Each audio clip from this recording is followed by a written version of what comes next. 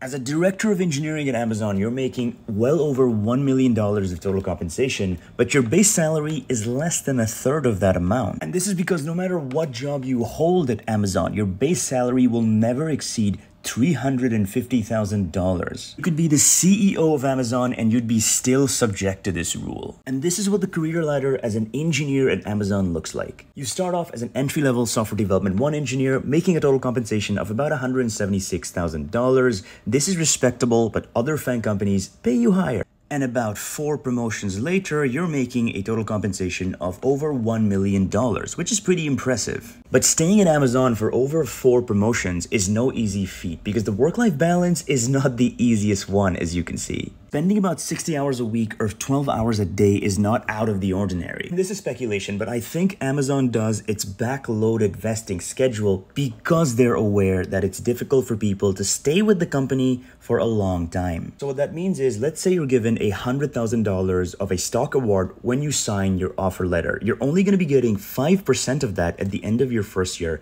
15% of that at the end of your second year, and you're going to get the most of it, aka 80% of it, after you've already stayed at Amazon for 2 years.